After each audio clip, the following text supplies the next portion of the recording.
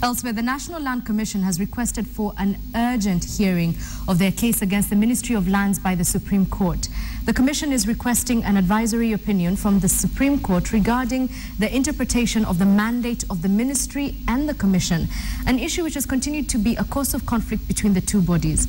In a hearing overheard by Supreme Court Judge Jackton Ojwang this morning, Land Commission lawyer Tom Ojenda faulted the ministry for not involving the Land Commission in the formation of land bills pending debate in Parliament and called for an urgent advisory by the court on the matter before the bills are debated upon.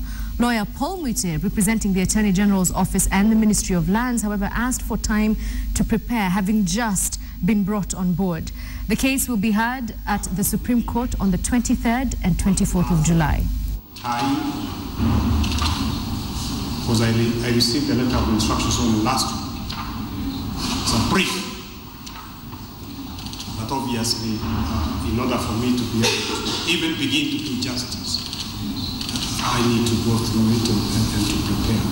The National Land Commission has problems accessing file records for its function with respect to the management of public land. My Lord, we would wish that this matter is heard once and for all, so that the Commission can be able to perform its constitutional mandate.